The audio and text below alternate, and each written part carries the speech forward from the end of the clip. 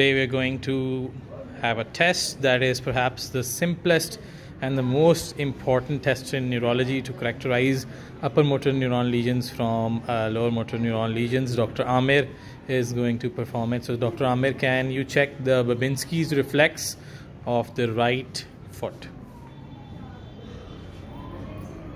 So you can see the upgoing plantar. So you take a key and you stroke the lateral, can we do it? Lateral side of the foot, and you come medially.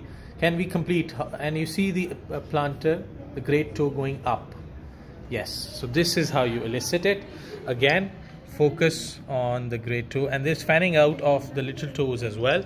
So one last time, can we have it? Start from the lateral end. So you can see the movement upward of the great toe and the fanning out of the other toes.